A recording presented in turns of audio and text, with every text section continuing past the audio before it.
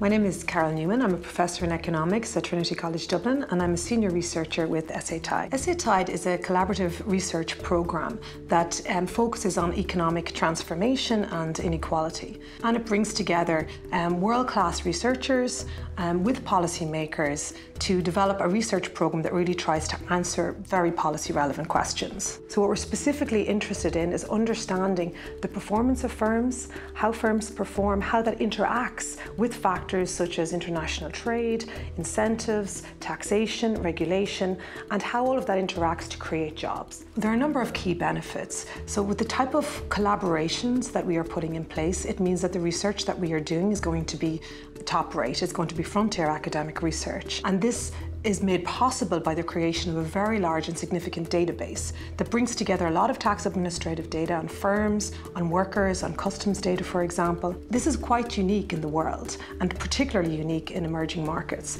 So having this fantastic resource there and using it for high quality research to answer very policy relevant questions is going to make a very big contribution to how policy is made in South Africa and neighbouring countries.